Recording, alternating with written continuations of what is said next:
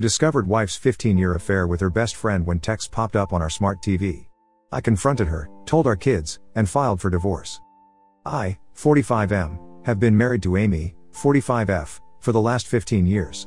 I'm an executive at a company whereas my wife is a homemaker. She used to work at a plant nursery in her 20s, but after our marriage, she chose to be a homemaker. We have 2 daughters, Emma, 13F, and Ella, 11F. Ours was a happy family until the truth of my wife's adultery was exposed. Thanks to the smart TV, okay, so last week, it was our friend, John's birthday. He has settled in a different country for the last few years.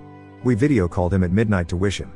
After wishing him, all 4 of us, me and my wife along with John and his wife, were caught up in small talks, about work and life. He didn't have any other plans for the birthday night, so we decided to hang out virtually and relax for a while.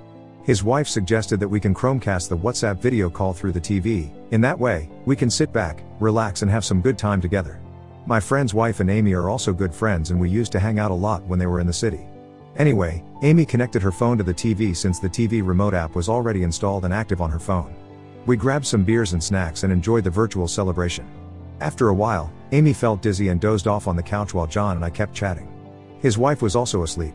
About 15 to 20 minutes into it, the call got disconnected due to internet fluctuations, and my wife's WhatsApp screen popped up on the TV. I was just about to call back John when I noticed some 10+ unread messages from someone named Lifeline with a heart. I was a bit surprised because it was not me. Curiosity got the better of me and I clicked on the profile picture and found that it was her childhood friend, Matt. I've met him like a zillion times after my marriage because my wife was close to him. They were neighbors and school friends. She once told me that everyone around them in the neighborhood as well as in the school thought that they were either dating or would eventually date each other. However, that never happened. According to my wife, she didn't see him as a romantic partner. Besides, Matt was not interested in women. As of the current status, Matt was single. I wasn't that troubled seeing my wife's lifeline because she told me that he wasn't interested in women. However, just then another message popped up from that chat head. "Baby, I miss you." It triggered me to dig into the matter. I hesitantly opened Matt's chat conversation. I found that my wife was chatting with him all this while, through her phone when we were connected on the VC. Sadly for him, she unexpectedly dozed off without giving him a good night kiss, and that's why he was blowing up her WhatsApp. After he got the blue tick on his messages came to like, "Why ain't you replying? Is everything okay? I can't sleep without your good night kiss. I can't get over after today's session. OMG, you were so good today." This cannot be a conversation between good friends. By then I was certain that their relationship was beyond friendship. I scrolled up the chat to find that they sexted almost every night. OMG, what murky conversations they had. While my wife slept peacefully on the couch, I went through all the filth she had with her lover friend. The chats had occasional flashes of X-rated photos and nudes in between, which gave shivers down my spine. I was numb, yet I wanted to know everything which happened between them. I didn't know how to take screenshots of these conversations on the TV, so I used my phone to click the pictures of the TV screen. After taking 4 to 5 pictures, I was done. I didn't care about gathering the evidence. I wanted to how and why. I wanted to yell, howl and leash out my frustration, yet I didn't know how to confront her. It was 2 a.m. and I was already down with countless beers combined with a few shots of scotch. I barely had any energy to move or even think. I just kept scrolling through the chat, seeing my failed marriage in front of me on the big screen. Everything looked baseless at that point. She shared every minute detail with her lover, even the details of our intimate moments. In fact, after every private moment between us, she used to repeat the same with him, in order to compensate for his feelings. I felt disgusted. I wanted to know when all of this started, hence I kept scrolling, but it looked like a never-ending sea, which got deeper, even after reaching the deepest corner. By then, Matt's messages had stopped coming and there was a dead silence in the house. I felt haunted. I grabbed a cushion lying beside me just to ensure that I wasn't dreaming or hallucinating. I was still scrolling mindlessly when Amy suddenly woke up from her slumber. Her sleepy head suddenly got hyperactivated on seeing her dual life displayed on the TV screen. She immediately snatched the remote from my hand and switched off the TV. She then pounced on her phone and disconnected it from the TV. I just kept staring at her, dumbfounded. I saw her opening her WhatsApp chat, glancing through her lover's chat, and then closing the app with a huge sigh. That long breath was a sign of surrender. She understood that I knew everything. She held my face with her hands and came closer to me, saying, "Baby, I can explain, please listen to me." I stared back at her and replied, "Sure, please explain." She was astonished at my response. She was expecting that I would hyper-react and won't listen to her. I would have done the same if it was 2:30 p.m. instead of 2:30 a.m. I was almost passing out, partly because of the alcohol and mostly because of the unraveling truth. I repeated, "Damn it, explain." She was at a loss for words. She murmured, "Actually, well," I said, "you know what, don't try. You know you're screwed." Saying this, I limped my way to the bedroom. She followed me. I turned towards her and asked her to stay out while slamming the door in her face. I heard her knock a few times, but I passed out soon after. The next morning I woke up heavy-headed and almost forgetful of what happened last night. I went out of my room to fetch a bottle of water. My throat was dry. Seeing me coming out of the room, she rushed towards me, and with that sight, all the harrowing memories of last night came rushing too. She tried to hug me, but I asked her to back off. She retreated with teary eyes and a puppy face. She told me that I misunderstood. I ignored her and went towards the refrigerator to fetch a water bottle. She kept nagging at me that I was just overreacting and he was just a friend. They never had any physical relationship, it was only on chats. It was just a healthy flirt. I wasn't ready for a confrontation yet, but her lame excuses agitated me and I screamed louder. Really? Who the earth sends nudes to male friends? And what does that sexting mean? Wasn't he supposed to be uninterested in women? Then how the hell did he find interest in your private parts? It was a Saturday morning and gladly my children weren't at home. They were with my parents for that week to enjoy their summer vacation. I stared at her, asking her for an explanation. My mental state was running pathetic. I wanted to get to the core of the situation, despite knowing that it would crumble me to pieces. I wanted her to confess every detail of her crime, yet I felt like throwing up whenever she opened her mouth. I grinded my teeth asking her to speak, but then shut her up when she spoke. IDK what I was doing. I know I acted unreasonably, but how else would someone react after knowing that he was being cheated for the last 15 years and his entire married life has been a sham? I gulped the entire bottle of water at one go and then asked her to confess everything from the start, or else I'll thrash that dual-faced lover, black and blue. This time, instead of covering up or pleading, she revealed the truth. She confessed that she and Matt were always lovers. They got into a physical relationship in high school and since then they continued with it. However, Matt was a lazy bum and made it straight to Amy that he can't afford to provide for her. To give a little context about Matt, he's a school dropout, who has never earned a penny on his own. His parents had acquired a few decent properties in the suburbs whose rental yield is keeping his expenses afloat. However, that is not sufficient to pay for two people. I met his parents a couple of times during my visit to Amy's house. They were concerned about Matt's laziness and requested Amy to advise him on taking up a job or starting a business. Everyone except Matt was bothered about his future. Anyways, back to the track. Amy confessed that she did break ties with Matt many a time. Due to his commitment issues, however, he was always successful in winning her back. Apparently, Matt never had any issues with Amy dating other men, although he never dated anyone but Amy.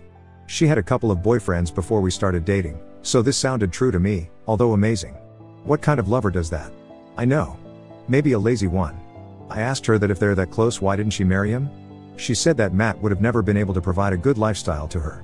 Besides, Amy too never had a stable job, nor was even aspirational about her career that she could be the breadwinner of the house.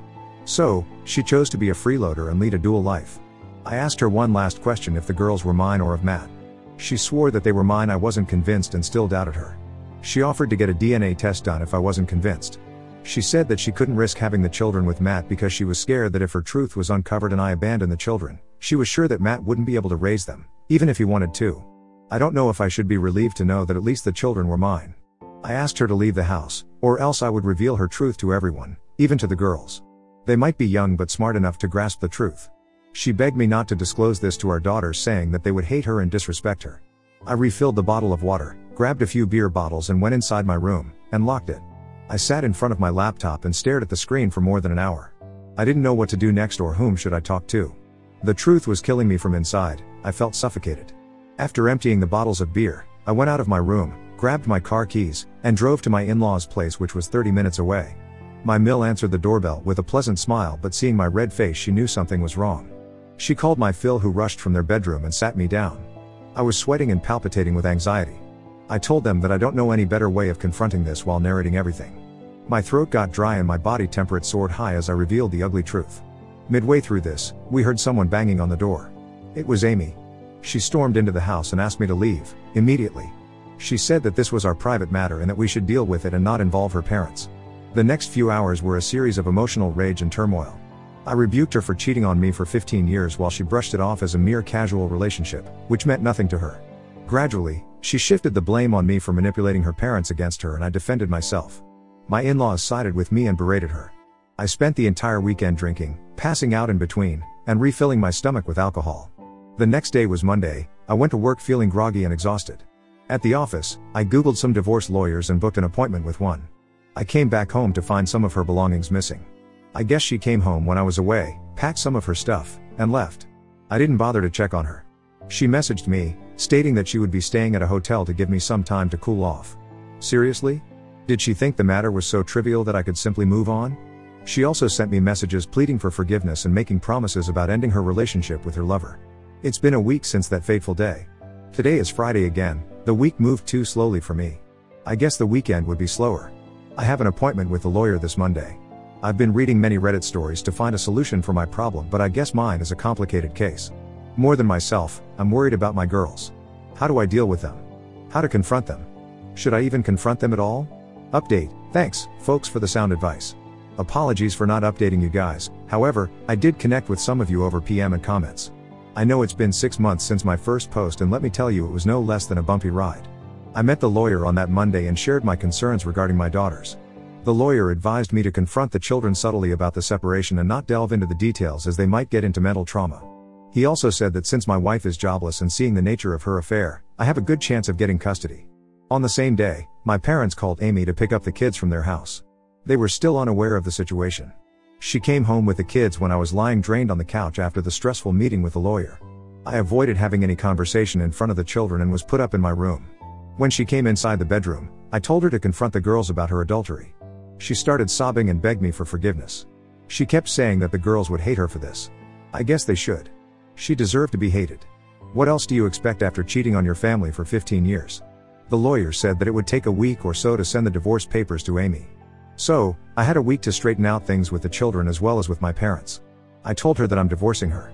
She reacted as if this was something out of the blue. She said that the children would be traumatized by the divorce. I wonder where her motherly feelings were buried all these years. I asserted that my decision is final and gave her the ultimatum of a week to confront the girls in whichever way she liked, or else I would tell them the truth. I grabbed my pillows and dozed off on the bedroom couch. That entire week, I left the house early in the morning and came late in the evening. As the weekend approached, she wailed and cried throughout the night, sometimes so hard that I would wake up. I did feel pity for her, but how could she do this for so many years? What was she thinking, that she would never be caught? She would have got multiple opportunities to cut off her lover, yet she continued with him. Our private conversations, my insecurities, my deep dark secrets, everything, she left open in front of her lover. How could I forget all of those? On Friday evening she told me that she had planned a way out to confront the girls the next day. I nodded. On Saturday, after our breakfast, she told the children that we have some news for them. She said that I have got to transfer to a different country, hence I would be moving out for a few years. I was dumbfounded while my daughter stared at me. I asked her sarcastically in front of the girls, "Does this mean that I need to move out of the house, right?" She rolled her eyes, sighing me to shut up. She said, "Well, in that case, if the house is too big for 3 of us, we can shift to my parents' house and later we can find a smaller place." The girls were perplexed at this. They were young but not stupid to not understand the game she was trying to play. My younger daughter told Amy that whatever she is saying is not making sense, while the elder one questioned us on point blank, "Are you guys getting divorced?" I gave a stern look at Amy and urged her to speak the truth. She sighed and broke down. The girls looked at me for the answers. I told them that they were right about our divorce. I explained to them that we don't feel compatible with each other anymore. My elder daughter asserted that I might be having an affair, and that's the reason Amy was crying. She held her mother's hand and asked her if I was cheating on Amy. Instead of clearing the air, Amy just hugged her in anticipation. The girls gave me a disgusted look. I lost my mind at that manipulative woman. I was stunned to see how she turned the table around me.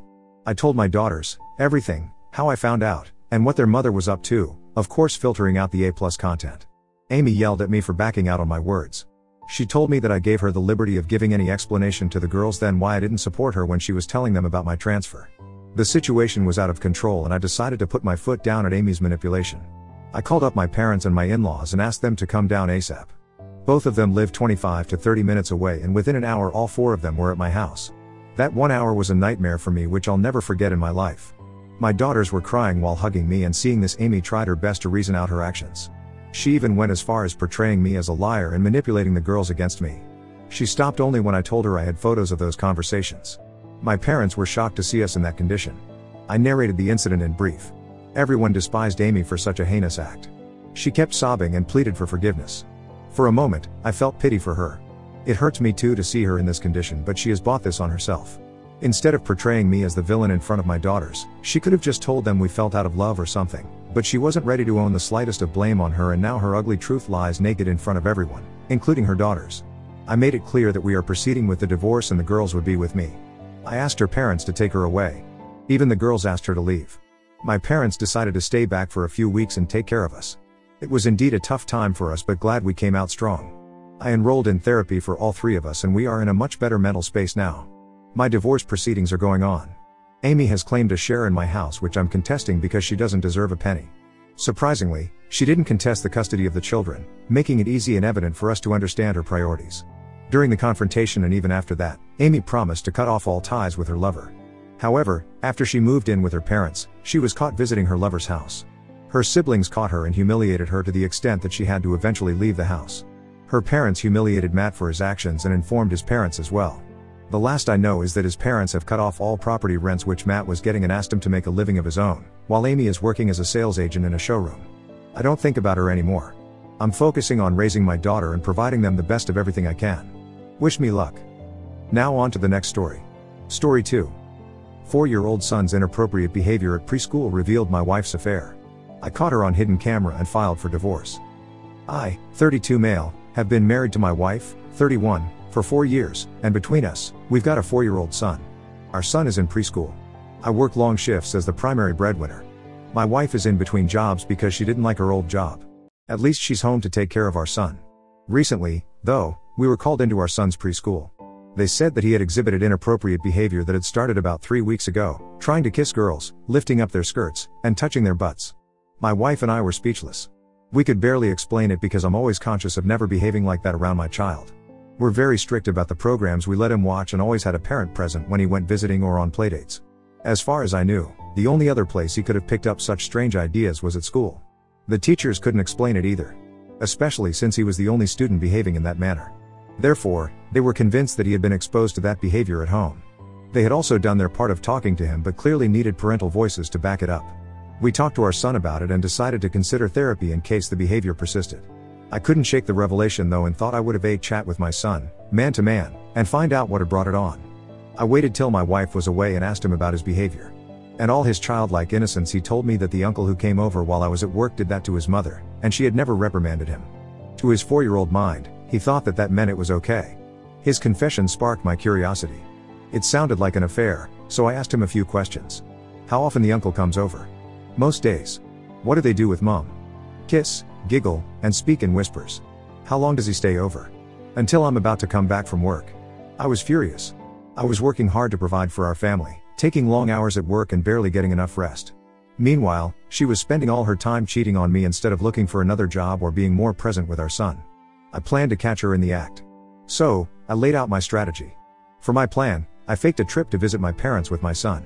I told her that we would stay for a few days to free her up since she had been our son's primary caregiver since she had quit her work. She didn't even object or suspect anything. So, I packed up and made it seem like this trip was a genuine event.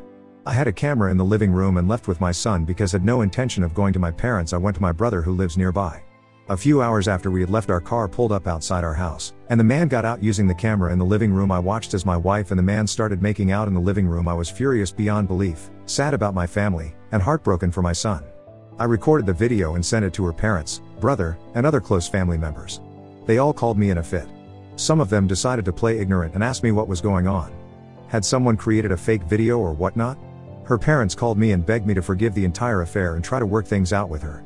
They insisted that they had not raised their daughter that way and there had to be a reasonable explanation for what had happened. They went ahead to say that they would talk to her themselves and get to the bottom of things. Her brother, on the other hand, was rightfully angry with her. He said he was shocked by her actions and would back me up with whatever course of action I chose to take. My wife also called once she saw the video and started begging and pleading for forgiveness. She claimed that she had been seduced and didn't have it in her to resist. But she had seen the error of her ways and didn't want to lose her family. She insisted that she was willing to do anything to get back into my good graces. By that time I was over the entire relationship. I was disappointed that I had missed all the signs and they had been going behind my back in a house I had paid for. Even worse was the fact that they had exposed my 4-year-old son to such behavior. I made up my mind to separate from her. So I asked her to leave the house since I was the one paying for it and maintaining it. It was only fair. I also let her know that we were done. I didn't want to keep up a relationship with someone who would lie to me and disrespect me. She refused to leave and refused to accept that we were done. She kept insisting that we could work it out, at the very least for the sake of our son.